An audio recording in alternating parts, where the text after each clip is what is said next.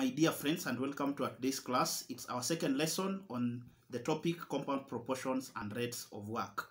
So today we are looking at a past cases question which was done in 2013, paper 2, question number 10. So this is our second example because we had example 1 in our previous lesson. So the question reads that 2 taps A and B can each fill an empty tank in 3 hours and 2 hours respectively. So the first thing, we can just have our simple sketch here. So I can have my tank here. So we are told that we have 2 taps. We have tap A, we also have tap B, which can fill an empty tank in 3 and 2 hours respectively. So tap A takes a time of 3 hours, while tap B takes a time of 2 hours to fill an empty tank.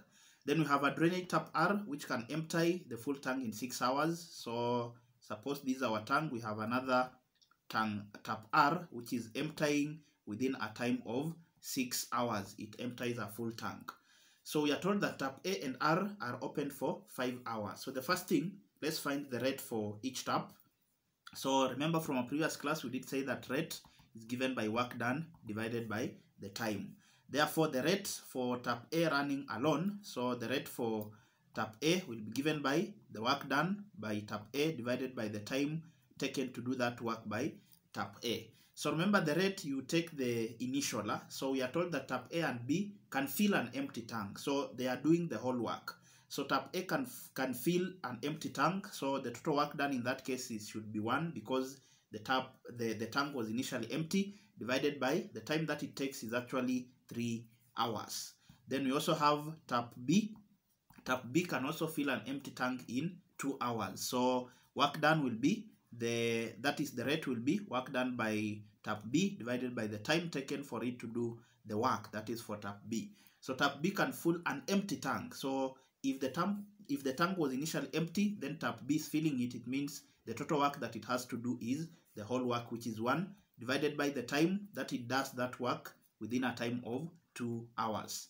Then the rate for tap R, we shall take the work done for tap R divided by the time taken for it to do that particular work. So the work done for tap R, remember tap R now is emptying, or it is draining a full tank. So a drainage tap R can empty a full tank. So if we are talking of a full tank, it means the total work done is 1, because it is emptying a tank that was initially full of water. So if it's removing all the water from it, it is doing the total work, which is emptying that particular tank within a time of 6 hours. Within a time of 6 hours. So those are the rates for each tank, or for each pipe or tap.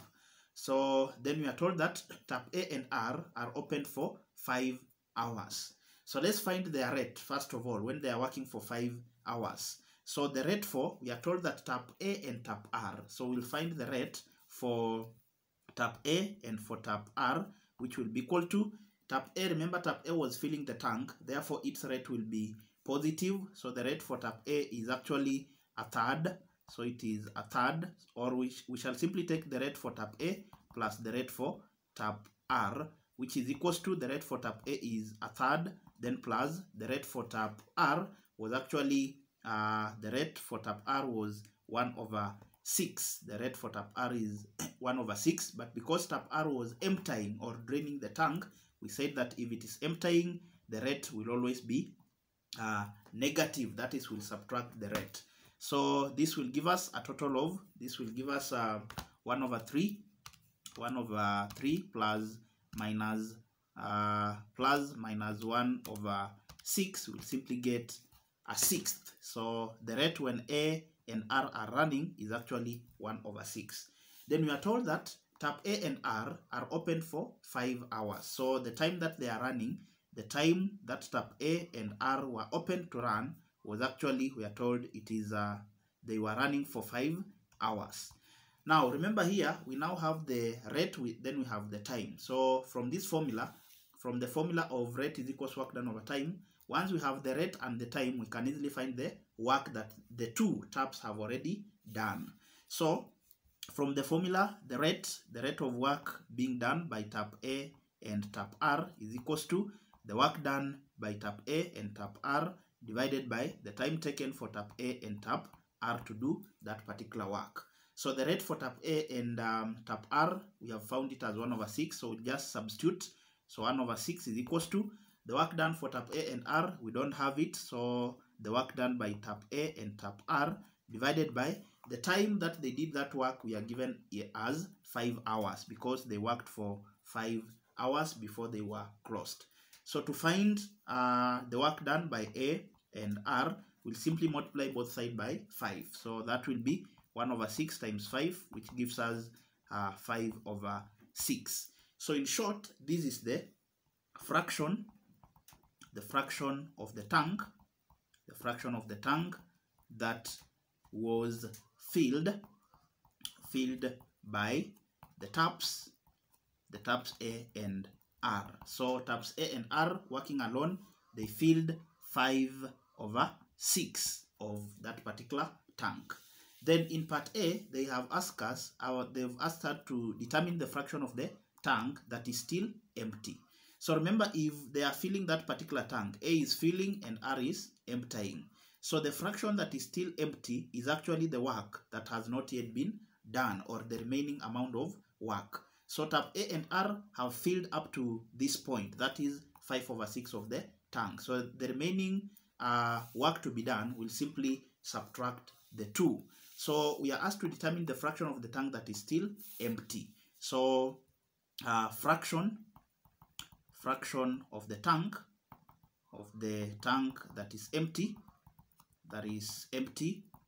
will simply be given by total fraction or total work that was there to be done minus the work that has been done, that is done by tap A and tap R.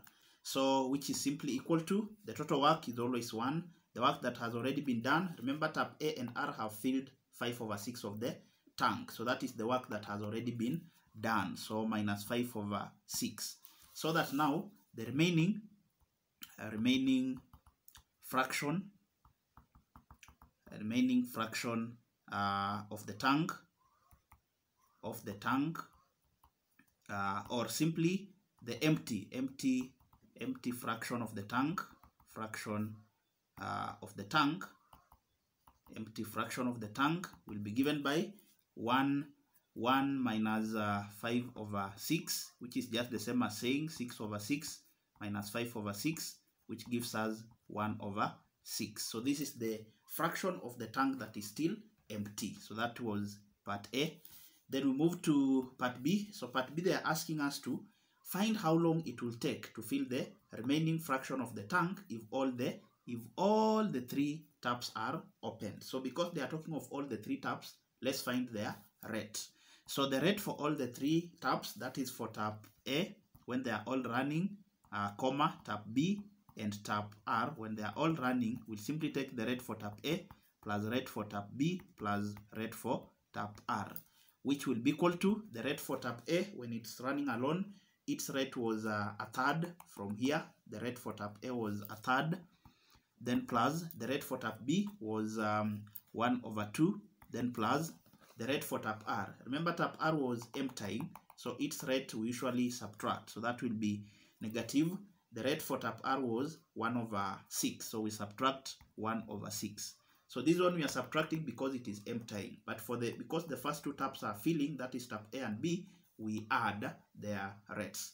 So the total rate when they are all working, that is when tap A, B and R are working, will simply be given by, so I'll take a third, then plus a half, then plus minus 1 over 6, which gives me 2 over 3. So this will give me 2 over 3. So this is the rate when all the 3 taps are working. Then remember from up here, we have the fraction of the work that is remaining to be done. So they're asking us how long. Remember, how long simply refers to time. So they want us to find the time that they will take to do the remaining amount of work. So again, from our formula, the rate of work is equals to the work done over the time taken. So the rate of work for A, B, and tap R to fill the remaining fraction of the tank will be the remaining work, which is just the work that will be done by tap A, comma, tap B, and tap R, divided by the time taken by tap A, tap B, and tap R. So we just substitute the values. So the remaining work to be done is actually a sixth of that particular tank. So we'll say then the rate when they are working, when all the taps are working, will simply be equal to, their rate is 2/3. So I'll say 2/3 must be equal to, the work that they have to do is the remaining work, which is actually 1/6 is equals to 1/6 divided by the time that tap A, B, and R will work in order to fill that tank. If I do cross multiplication, I'll have the time for A, B, and R being equal to 1/6 times 1/6 times 3, which is simply equal to 3/3/6, which is equals to 1/2, which is equal to a half. Now I have two, the time for A, B, and R to fill the tank being equal to a half. So if I want to remain with to make T, A, B, and R the subject, I simply multiply both sides by a half, or I simply divide both sides by 2, divide by 2, which is just the same as a half, divided by 2, which is the same as saying the time for A, B, and R will simply be equal to, so I'll have a half multiplied by the reciprocal. Remember, 2 is just the same as 2/1, so the reciprocal is a half, which is equals to 1/4. Then remember, this is time. The time from the question was always given in hours, so this must also be in hours. This must also be in hours. So that is the time that it will take to fill the remaining fraction of the tank. So the time taken will simply be equal to 1/4 hours. So that is the time taken to fill the remaining fraction of the tank. Alternatively, you can also convert this one maybe into some other values. So 1/4 is just the same as, so if you want to express it in terms of time, you simply press this symbol here. You press this symbol once.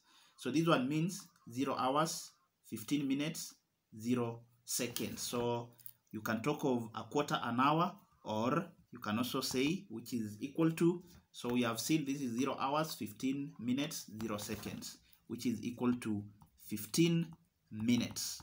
It will take 15 minutes to fill the remaining fraction of the tank. Then question 2, we have another example 3 here, which is also a past case question done in 203, paper 2, question number 13. So the question reads that a machine A can do a piece of work in 6 hours, while a machine B can do the piece of work in 9 hours. So we just find the rate.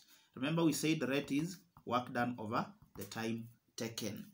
So let's start by machine A. So the rate for machine A will simply be equal to the work done by machine A divided by the time for machine A.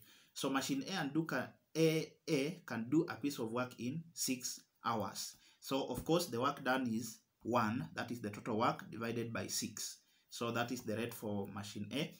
Then while machine B can do the same work in 9 hours. So the same work. So the rate for machine B is equals to the work done for machine B divided by the time for machine B, which is equals to the work done is 1, because we are talking of the same work. We are talking of the same amount of work, divided by the time. It is taking 9 hours. So that is its rate. Then after that, we are told that machine A was set to do a piece of work, but after 3.5 hours, it broke down. So let's find the amount of work that machine A did before it broke down, or the amount of work that it did in 3 hours, 1/2, in 3 whole number, 1/2 hours. So we know that the rate, so let's find the work that is done by machine A first before it broke down. So machine A, the rate for machine A is equals to the work done for machine A divided by the time that is taken to do that work for machine A. So the rate for machine A, we have already computed it as 1/6 being equal to the work done by machine A. We don't know the work done, divided by the time taken to do that work. We are told that machine A was set to do a piece of work, but after 3.5 hours. So the time that it takes to do the work that we don't know is 3.5 hours. So divided by 3.5 hours. So this is just the same as saying 1/6 is equals to work done by machine A divided by, so this is 6 plus 1, 7. This is 7/2. So if I want to find the work done by machine A, I'll simply multiply both sides by 7/2. So I'll have 1 over 6 multiplied by 7 over 2, which will give us the work done being equal to, so this is 7 over 12. So this will give me 7 over 12. So the work done, it broke down and the machine B did the rest of the work. So find how long it will take machine B to do the rest of the work. So the work that has already been done is 7 over 12. So let's find the remaining work that has to be done. We'll just take the total work